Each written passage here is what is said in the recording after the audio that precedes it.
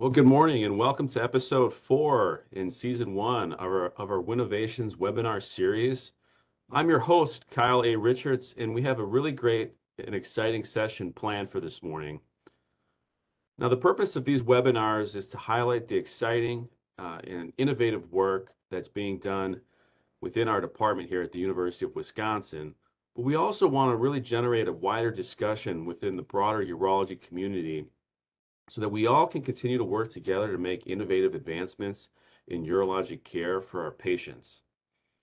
Now, the format for today's session will be a 20-minute presentation. We're going to break it up into two halves so that there'll be 5-minute question and answer in the middle and then 5 minutes question and answer at the end. Now, feel free to enter in any questions in the chat or comments at any time during the presentation, as I'll be monitoring that closely for our speaker. Now, our next webinar will actually be in 2023. We're currently planning our speaker list, so please stay tuned as we release that in the months to come. But I am excited to announce that we will be releasing an interview with myself and my boss and chair of our department, Dr. Stephen Nakata, in December, going over some of the highlights from our first 4 episodes, as well as some future directions for our WInnovations series. Now, I'd like to turn things over to Dr. Margaret Knoedler, who is our featured speaker this morning. Dr. Knoedler recently joined our department in 2021 after completing her residency here at the University of Wisconsin, as well as her endourology fellowship under the tutelage of Dr. Steve Nakata.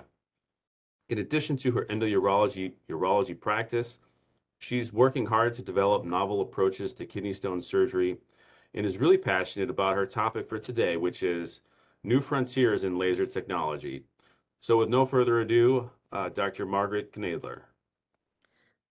Well, thank you, Dr. Richards. Thank you for having me today. So I just figured I would start with a little bit of history. So ureteroscopy with laser lithotripsy is one of the first cases you learn as a resident. So it's easy to overlook the radical advance it is in stone treatment. This image shows an early version of low lithotomy where the patient is manually held in place. And for a millennia, the only advance in stone treatment was going from transperineal to transurethral bladder stone removal. But since the introduction of flexible uteroscopy in the 1960s to the advent of laser lithotripsy in 1993 to today, the treatment of urolithiasis has drastically advanced. And laser technology continues to evolve as well. There are a lot of different laser machines. You probably recognize at least one of them in this picture. But regardless of which one you have, there are really only 2 basic types of laser, the holmium and the thulium. The holmium laser is the gold standard for treating stones and is the most common laser available in the US. A recent modification of the holmium laser has been MOSES technology, which is allowed for in the high-power P120 laser. The thulium fiber laser is newer to the market in the last 2 years and has shown promising results in clinical practice. So to start with, I'm going to talk about the settings and techniques for laser lithotripsy. These techniques and settings can be used with either the holmium or the thulium laser. And then we'll talk about recent advances, including MOSES technology, the thulium fiber laser, as well as some soft tissue applications for the laser and a few safety things to be aware of. So how to maximize your laser. As a urologist, you have control over the laser settings and the technique you use. So settings include the energy delivered to the stone and jewels, the frequency at which the energy is delivered in hertz, and this is how fast you're treating the stone. And then also high power lasers also let you control the pulse width, which is how long it takes to deliver each individual pulse. And then I do also want to highlight the total power, which is the energy times the frequency. Although you are individually adjusting the energy and the frequency, it's the overall power that is the most important factor when looking at your settings. Increased power has increased ability to break up stones, but also increases the risk of injury, which we'll get to later.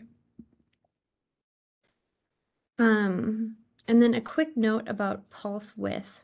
So first generation holmium lasers only had the short pulse width, which is about 350 microseconds.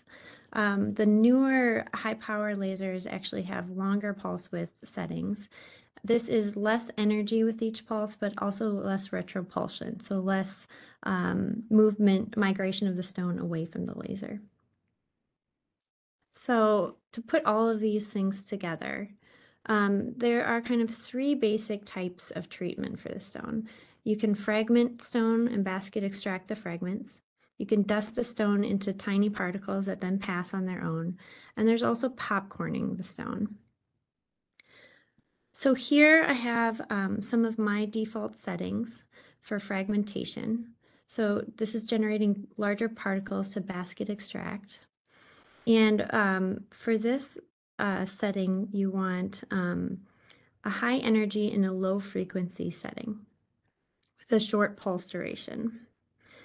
And I will often start with these settings and then kind of adjust them as needed throughout the case. So dusting involves generating smaller particles that will pass on their own. For this, you want a low energy setting with high frequency. Usually above 40 hertz. My default is I start with about 70 hertz. And then you can adjust kind of based on how the stone is breaking up. And then one thing to note is that dusting settings do require a high power laser.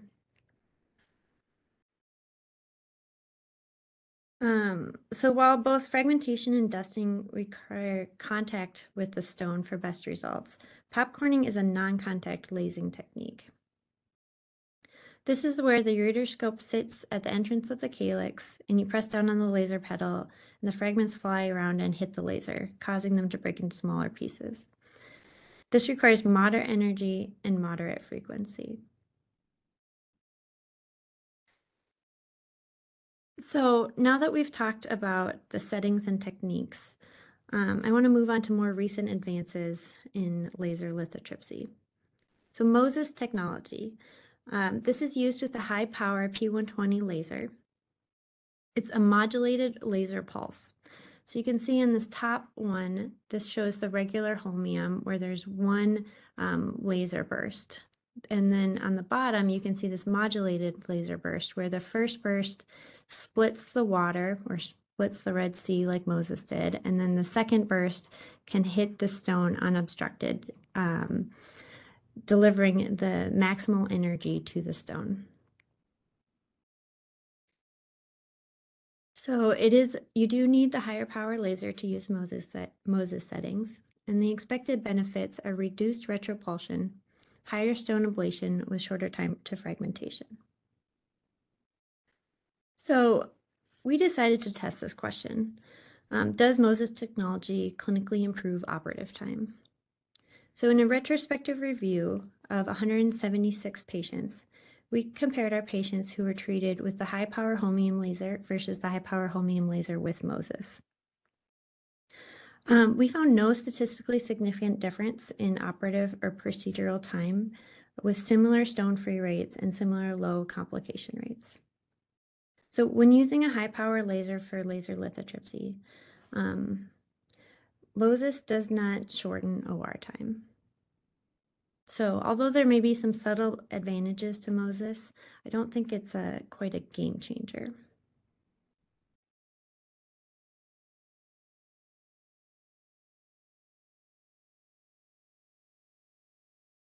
We're going to pause here for some questions. Is that okay, Dr. Knoedler? Yes, that sounds great. Great. So I wanted to just this study that you guys published is very interesting to me, and although it wasn't statistically significant with the p-value 0.195, it does look though that there's about a 10 if you look at the the time of the OR procedure is about a 10-minute difference with the Moses.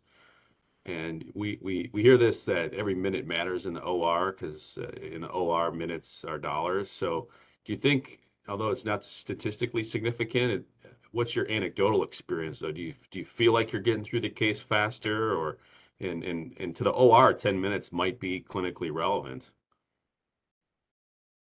Um, Yeah, as Dr. Nakata just said, if it's not statistically significant, it's not statistically significant.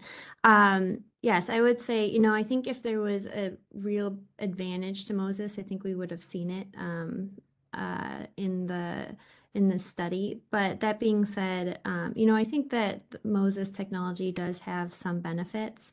I think that you definitely anecdotally can see less retropulsion with Moses technology.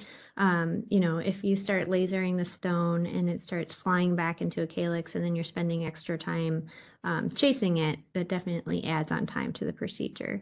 So, I think in individual cases, it can definitely speed up the procedure, but I think when you're thinking about, am I going to buy the Moses technology to kind of decrease operative time? I don't think it's going to decrease it enough that it would kind of be worth it. There's a question from the chat that says, what laser, and this is from Dr. Nakata, what laser should the practicing urologist use if they could only have one? So if they could only choose one, which one should it be? So that's a great question. I think that is one that, it's the $1,000,000 question. Everyone wants to know. I would say that at this point, I would still pick the P120 holmium laser with Moses. Right now we're just talking about stones, and I think with stones you could either go with the holmium or the thulium, which I'll talk about in a minute. But I do a lot of hole-ups in my practice, and I think that the benefits of Moses and of having the high power laser, especially with tissue ablation, are very helpful. You can still do that with the thulium, as I will show, but I just prefer the Moses laser. So and I believe that's actually $250,000, not a million. Good, yeah, and I think back when I was in my training, I learned from Dr. Dina Simos, who recently retired as the chair at UAB, and I remember uh, his practice was when you're in the ureter. This was pre high powered laser days. It was sort of the holmium basic holmium laser. It was the settings were 0.6 and 6, and then in the kidney you could go up to 0.8 and 8. So how do you approach stones in the ureter versus stones in the kidney? Does that change your settings or your idea when you're approaching those? Yeah, I think it's a great question. I think my settings are definitely lower in the ureter. I definitely do not dust in the ureter.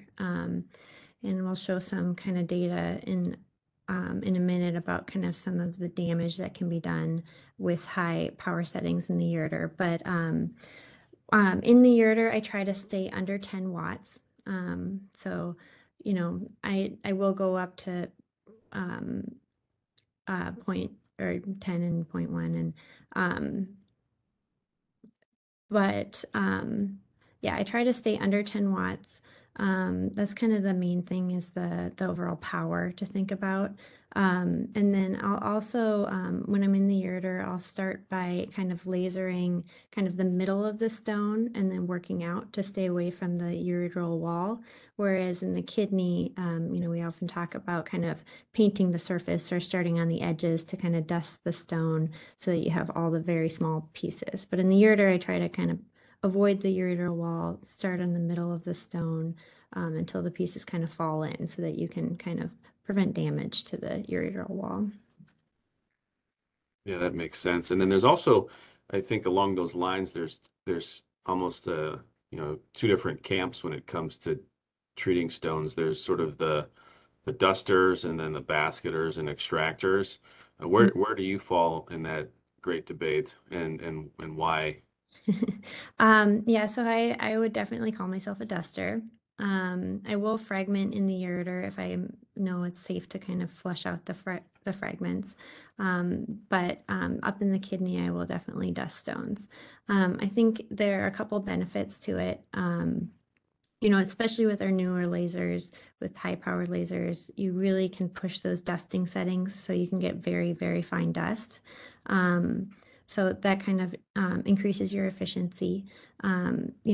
If you are dusting, you don't need a ureteral access sheath, which has the risk of damaging the ureter. And then you're not fragmenting this, you're not extracting fragments, so you're not kind of pulling those fragments along the ureteral wall, also increasing the risk of damage. So So what I'm hearing you say is, in your mind, it's maybe a little bit safer to dust. I guess the downside is you might leave some fragments behind that could be not insignificant. correct. And previous studies have shown that kind of stone-free rate between fragmentation and dusting is similar. So even though the idea of removing all the fragments sounds better, I think that both of them are good ways to go. Yeah, and Dr. Nakata commented you can leave fragments behind with basket extraction too. So that's very true, and I think it's an interesting question, and I believe an ongoing discussion that I see at a lot of the endo meetings. So we probably don't have time to get into all the nuance of that debate. So why don't we move forward with the second half, and we'll have some time at the end for more Q&A. So take it away, Margaret. All right, sounds good. So I think this is probably what everyone's interested in, is the thulium fiber laser. So this is a new laser that's been on the market for the past couple years. As opposed to the holmium, which has been on the market since 1993, this has a wavelength of 1940 nanometers. So this means that it is kind of closer to the absorption coefficient of water. So it's absorbed 4 times better in the water than the holmium. And the expected benefits are more efficient stone lithotripsy and kind of less tissue penetration because it's absorbed and has less kind of depth of penetration. So a couple things about comparing the two. So what I wanted to highlight here is that kind of the biggest difference between the holmium and the thulium for settings is the maximal pulse frequency. And this is really important when it comes to dusting stones. And as I mentioned, I do dust stones. That is kind of my main practice in the kidney. So the thulium laser has really shown itself to be a dusting laser. It melts the stone away into small particles with the high frequency settings. Some other considerations: the P120 holmium laser is significantly larger than the thulium, and it also requires a special plug in the operative room. So a lot of times this plug's installed in a couple of ORs, and if you're accidentally have your case in a different OR, you can't use the laser. And these differences are kind of due to the fact that the holmium is a flash lamp laser. I won't get into too many details about that, but pretty much it means it's a larger footprint laser, and it's more delicate because it has these mirrors inside there that amplify the laser. Whereas the thulium is a diode laser, which means it's a smaller footprint, and it can cone down the energy into a smaller beam. And that kind of leads to kind of the fiber size. So the smallest fiber you can have with the holmium is that 200 micron fiber. And with the thulium, you can actually get down to 150 microns. Theoretically 50 microns, but they're very delicate at that size, and they're not in clinical use currently. But with the 150 micron laser, you can have better irrigation around the fiber, better deflection of the ureteroscope with the fiber extended, and then it also has the ability to kind of dust into smaller particles because you have kind of a smaller beam touching the stone. So, at UW, we wanted to know if the holmium with Moses or the laser fiber was better. So we did perform a randomized controlled trial of the two lasers. We had 108 patients. They were randomized to holmium with Moses or thulium fiber laser. And we really showed no difference in ureteroscope time.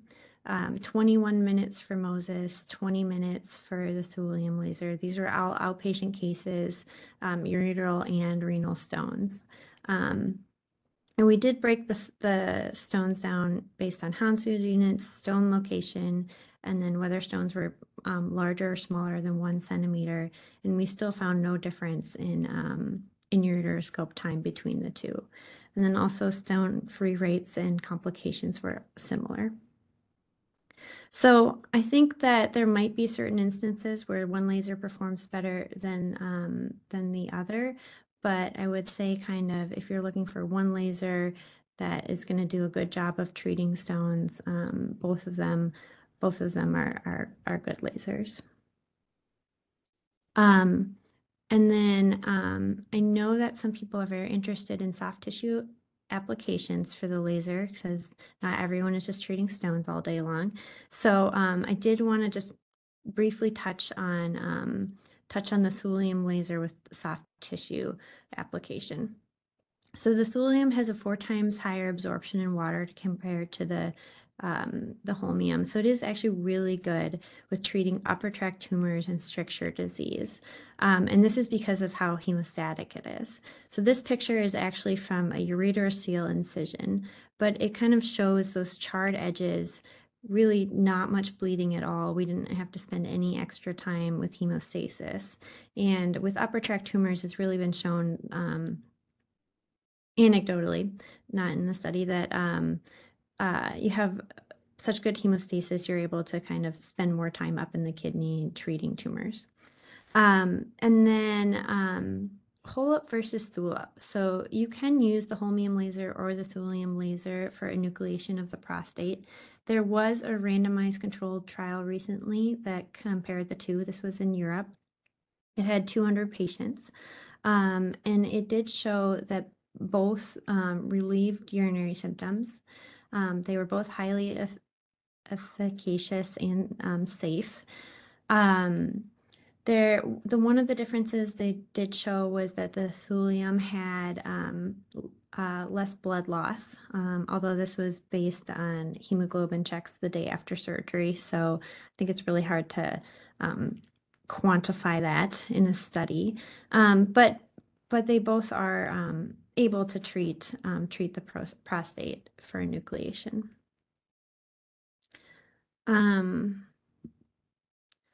So one other thing that I wanted to mention is that we now have these high-power lasers that are efficient, effective at treating stones, ablating tissue, and enucleating prostates. But with all this power, there are some unintended consequences. There's always been an understanding that if misfired, the laser can directly damage the ureteral wall or renal tissue. But recently, it's also been recognized that the laser can cause a rise in temperature in the surrounding tissue. So this is a picture of PVC tubing from a recent study we performed. This is Dr. Antar's study, our fellow.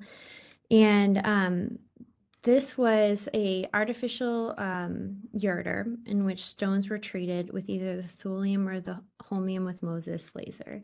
And you can see just from treating the stone in the tubing, there was significant damage to the PVC tubing.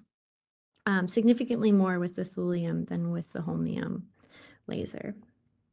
So in this study, we did look at the maximal temperature of the fluid in the PVC tubing.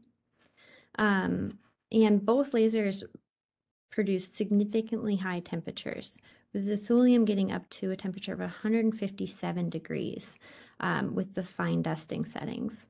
So these settings are kind of those really high frequencies that we can't produce with the holmium laser, but kind of allows you to dust the fragments more with the thulium laser.